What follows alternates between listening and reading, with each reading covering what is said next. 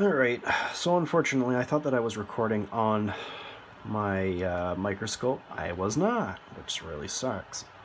But in the meantime, I can at least show you that there was I can't remember what the actual term for it is, but I've replaced a coil that is probably far larger than is usable.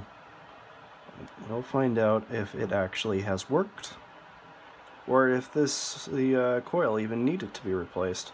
Possible that the coil didn't need replacing at all. It's out of battery. Okay, well, let's leave it to charge for a bit. Should we go on now?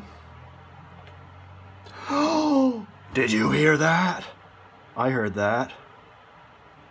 Oh, I need to show you what I did to get this to work. Yeah! Oh. Okay, I need some actual, like, music. Problem is that so much music tends to be copyrighted. Speakers are on the bottom. I forget that. To me, it sounds like only the one speaker is working.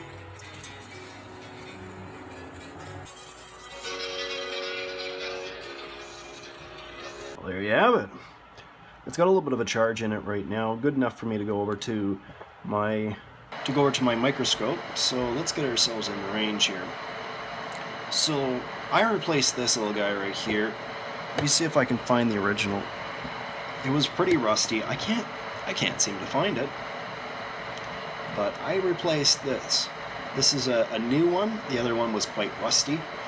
I'll grab an image from my previous video there. But I'm going to just heat this up a little bit. I'm going to give her a bit of a clean. And yeah. How about that? So I was right. It is this. This right here is a type of coil. I took another coil from a Asus tablet, and I pulled it from this board right here. And you see, I broke this one just so that I could tell what kind it was, and then I desoldered it. Now it was about a third larger. You can see we got lots of these coils. It was about a third larger than the one that was there, and I wasn't really sure if it would be small enough to get in there. But yeah, that's working. I am super satisfied with this. Hello, this is Dalmir, and welcome to another Redstone Scholar tutorial. Now it seems like there's a little bit of, I'm not sure what else to call it, but voice burnout, it sounds like. 60 minutes. So let's get right into the tutorial. Yeah, when you get up to the higher levels, you hear that, it starts to distort. Right here in my inventory. So I suggest But if I turn it down, right now, just taking note of them. You've got one dropper, one redstone torch, one hopper, two yeah, chests. so it's distortion from those higher octaves. It works. I'm completely amazed by that. All I did was replace one tiny little coil.